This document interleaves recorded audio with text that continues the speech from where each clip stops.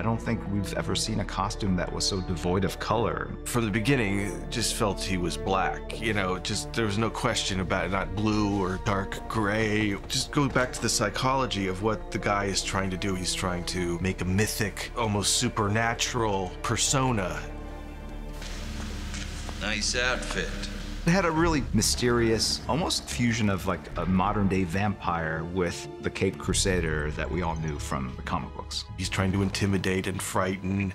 You know, therefore, in the suit he creates for himself, he's going to try to look as imposing as possible. So that's where the black, tough texture, rubber, leather, heaviness, you know, we worked on several different types of weights of the cape in terms of easier to flow in the breeze, more heavy to give it a weight to it, more wingspan, whatever we could do to give him the persona that he was trying to project.